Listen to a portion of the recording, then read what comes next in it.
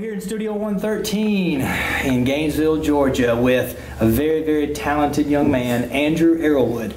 Now, let's start off with something that you read recently, an article that involved a student X. It was called Do You Know Me? The voice of a disgruntled student in a boring class. Did you relate to student X? Well, yes, actually, I believe I related to student X along with many of my peers have also related with student X.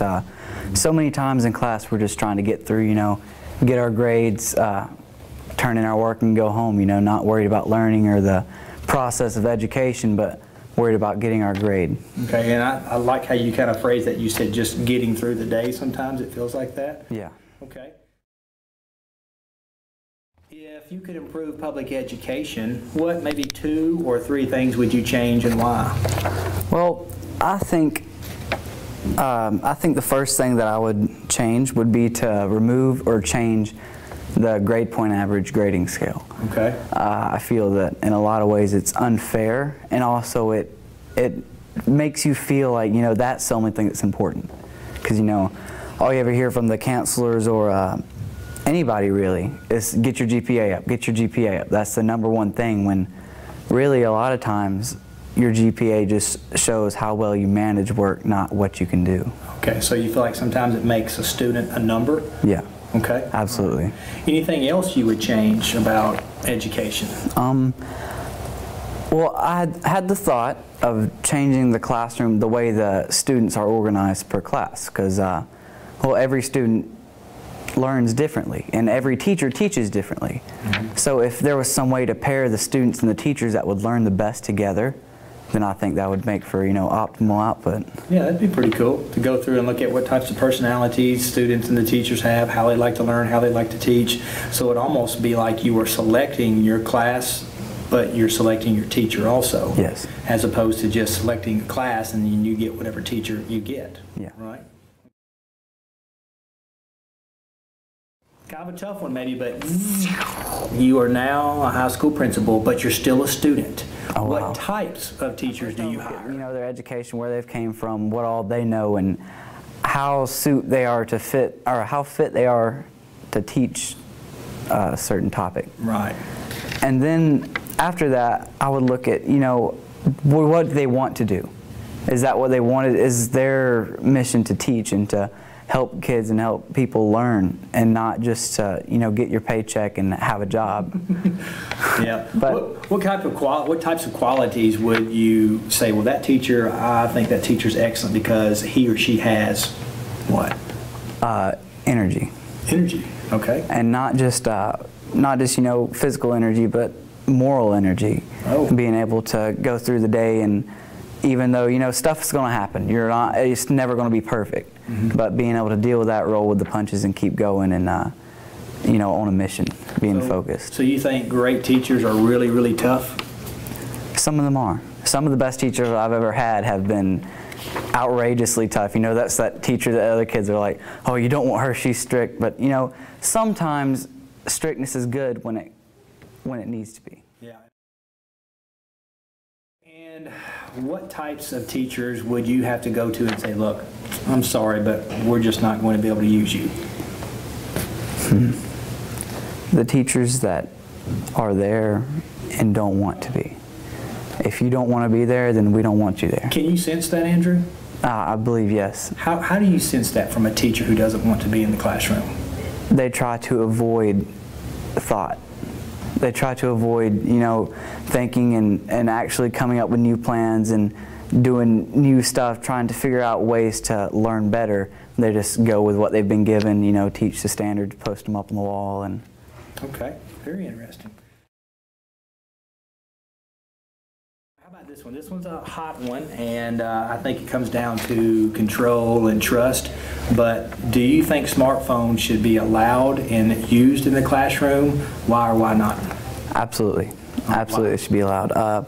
Because this device right here that used to take up a whole room can now fit in the palm of my hand and do so much more things. Okay. And it's not something that we should rely on as a second brain, but more of an additive to what we already have. Structured for people who are just completely scattered a lot of times. Like me, I know I forget stuff all the time. Well, you know, the reminder apps help you all kinds of stuff. And it also, it can bring the teacher and the student closer together in ways that you can let your teacher know sometimes without having to raise your hand and be that weird kid in class that, you know, oh, I don't want to ask this question because I'll look dumb, you know. Just send them a text or email or whatever. All right, very cool. Do you think it should be monitored at all, the smartphone?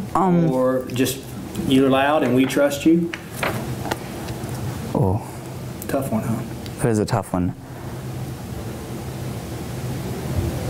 I believe it should be monitored a little bit, but not as overbearing to where it makes it useless and pointless. Okay, because it's so valuable as a learning tool. Yes.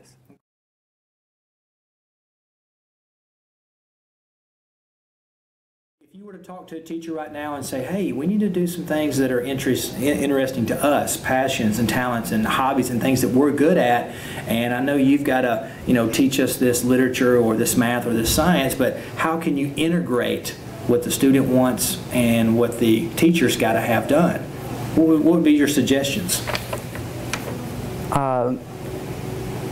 One of the big things, passion-based learning. Okay. I know you do that a lot with projects that'll be able to let the student say, this is what we want to do. And the teacher looks at this and says, if you can prove to me with the skills that you have and the things that you love doing that you can learn this and master these standards, or you know, really learn the stuff more than just filling out a worksheet. If you can prove that with something that you love doing, I think it's a win-win for the teacher and the student. I know all about your talents and your skills, and I had heard about you before you came into the classroom. I'm sure all the other teachers have. But can you just kind of clarify for our audience your talents and what you're into? And I'm thinking they get a hint by what's behind us here, but tell us about yourself. Well, really it's just been a roller coaster. I think it started off in middle school, probably 6th grade, when I met my technology teacher at the Da Vinci Academy. He said, he saw me drawing one day and he said, hey, you should come and look at our graphics design class. And then from there it got me real interested in computers and how they work, and then it got me interested in graphic design, and from there it just led on to bigger and more complicated things. And then eventually now my biggest thing has been video and cinematography, trying to learn how to convey a story and tell an audience something using video and camera movements. And so you're a young Steven Spielberg, right? Hope so. But more importantly, you're an Andrew Arrowwood. Right? Now, think about this right here. You were talking about your graphics, getting into graphic arts and things like that. Didn't I hear that you were Adobe certified with some type of software? Adobe certified in Photoshop and Dreamweaver. All right, cool. Which is Photoshop's photo editing, and Dreamweaver is it's web-based. It's a web-based program, lets you launch websites and create your own HTML files. And okay. And so you're always doing something digitally, right? Yeah. Can you tell us a little bit about what you do at your church? Well, at my church, I try to do as much as I can, you know, just help out with videos. And our church is really a technology, it's really technology based, and they do a lot of things they develop apps for prayer and things of that nature. And just. Well, I know you had shown me at one time you had done a commercial and you put it together yourself, correct? Yes. So you're doing some of those types of things? Trying to find small businesses and even friends that say, hey, I want to sing, you know, just go out and do something with my talents and try to help them with their talents. Okay, so fast forward 20, 30 years from now, I see you, right? And you say, oh, you're still bald-headed and ugly, Mr. Hardison, but when you see me, you're like, I'm so happy because let me tell you what I'm doing with my life.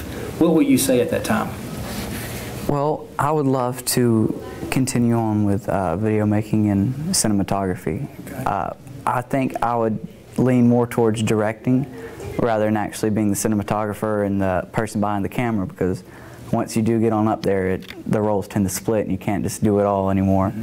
I just like to be able, I would love to be able to direct and tell my own story. Right. You know, write and shoot and edit and work with a whole bunch of other people who are doing something that they love to do, and create something that everyone else is going to love to watch. All right, but I got a challenging question for you. Let's just play devil's advocate here, right? So I'm in some other class, maybe it's science, maybe it's PE, maybe it's math, it could be anything, foreign language, and you come to me as a teacher and you say, hey teacher, I want to integrate some of what I like to do into what we need to learn. What if I'm like, well, how can I integrate that into this course or this course? What would you say to me? PE would be a little bit difficult. But I think there's always a way to be able to integrate things. And you know, it's having a good balance between doing the things that you have to do and doing the things that you want to do. You know, it's kind of like driving a 5-speed. You gotta have the right balance between clutch and gas, otherwise you're just going to stall out and no one's going to get anywhere. Right. And I totally agree with you too. I believe that if we just kind of come together as teachers and students and take the time to talk about, well, I never thought about that way, and maybe in PE class you could film this and turn it into a video tutorial on how to lift weights here, or you know, do some kind of a drill, whatever it may be. So I think we just got to have the time to come together, and especially with talent like you, it'd be a shame to be in that classroom and then in the last week of school to say, oh, I didn't know he was so talented in that area. Oh, year's over now. So we've got to really guard against that, I think. Yeah. All right, so why don't you do this? Why don't you take the final time here and just maybe show us some of these gadgets you have brought, because it's quite impressive what either you've gotten from Santa Claus, or maybe what you have actually built. So if you will, I'll take that chair and you can kind of walk it up here and talk to us a bit.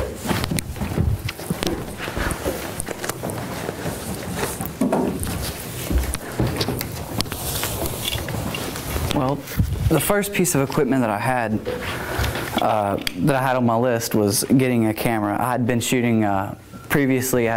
Before I had gotten into cinematography and video making, I had been using my iPhone to make videos and do other projects with.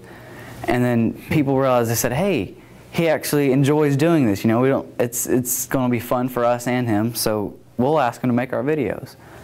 And from there I realized, you know, it's time to get some equipment and actually do a bit better. So the first thing I needed to get was a camera.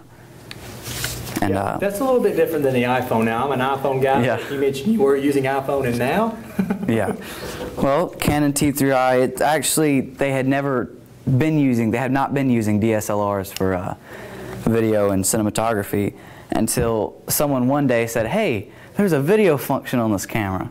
I bet it takes great pictures. And then they were like, yes, wow, this is amazing. And big companies, Canon and Nikon, started actually making their DSLRs into video products rather than shoulder rig, a follow focus. I don't know if they could see it there.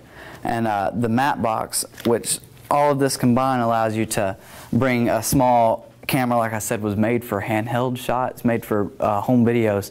That allows you to give it more of a Hollywood, a bigger camera feel, because you know, if you were holding a small camera, it would be shaking and drawing around, to where any kind of motion would be smooth and drawn out due to the weight. The quality is greatly improved. The next thing I got after the camera was the tripod, but it's sort of simple. I got that one from Santa as well. The next thing that I made was the camera jib. And this is more of a jib crane. You can mount the camera to the tip here. And this whole plate right here, actually, you unscrew it and it removes, and it slides off to go on the next project. But basically, this just allows you to get a higher angle or a lower angle without having to have some massive crane or lift or suspension system for it. The next piece that I made was a camera slider. It lets you get it's a portable version of the dolly that you see in Hollywood with the big tracks, and there's someone sitting on it. But for this one, you can take it anywhere. You can take it out in the middle of the woods and not have to set up tracks and stuff of that nature. So those came off some roller blades or skates? Yes, these used to be roller skates, and I took off the wheels, put a spacer in between the bearings, and clamped them together with band iron and a socket box for electrical work. Wow. Wow. Well, I'm pretty sure I know what this is, but after seeing that, this right here doesn't seem like too much. No, yeah. Well, this is just a boom pole with the Rode video mic on it, a decent entry-level mic, and it really allows us to get good audio, which is, I think, is the biggest mistake that people make with their movies, is not having good audio. It's that best part to Now, a video. let's finish with this. I say we're going to finish talking about what all you have built here, but I forgot. We have got to talk about what you and your club, your peers, your friends are doing right now outside of school and maybe in conjunction with a literature class. What are y'all doing? Well, for your class, we were originally assigned a short story project, I think is what it was. And at the time, me and some of my friends, about 10 of us, we had already been stoked up and planning to do another movie because of a previous project that we had in literature class. And so 10 of us, we started getting online and writing script together, you know, 1, 2, 3 in the morning, up writing script just so we can make our next movie. And then we realized we were going to have a short story where we show how we can put all these different standards into a project that is something we want to do. Basically married what you kind of need to do for a certain class, and then you've married it with a passion that you and some of your friends have in the movie making, and so you're kind of morphing those together. Absolutely. The main thing that I've been learning from you and your team is how y'all are doing this on your own. You just said 2 or 3 in the morning you're writing a script using Adobe Story. Adobe Story. And so you plan on having this video done when? Hopefully by the end of January. Okay. And then your last movie that you made for a literature class, that was about a 25-minute movie with special effects, correct? Yes, very terrible special effects. But you live and learn. Yeah. Live and learn. But now, will that video be posted anytime soon, you think, Yes. on your YouTube channel? Yes, Okay. it'll be posted. Okay. There's some other small things that I've done, but I've not really kept up with my YouTube channel. Okay. Let's finish right here. So you look into the camera and you tell all the teachers in the world what's the one advice you would give them to allow students to be as creative as possible. What would you say? Get to know your students and get to know what they love to do. And then once you know those two things, you can take something that they love doing and be able to show how you can learn and teach something else. Teach something through a passion that somebody has. Absolutely. Hey, thank you so much for your time, and thank you for all that I've learned from you in our classes and all through this school. Thank you very much. Thank you very much. All right.